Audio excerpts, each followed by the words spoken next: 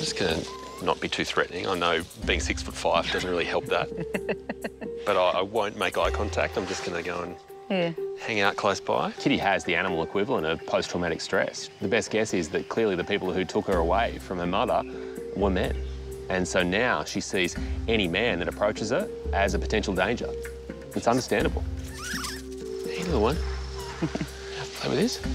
Ooh, play with that? no way. Do you want to place that on her chest? This way I can avoid eye contact. Okay. That worked. Nice. She's got really nice, clear heartbeats. Yep. There you go, Kitty. Yeah. Yeah, see? Not all bad. Not all bad.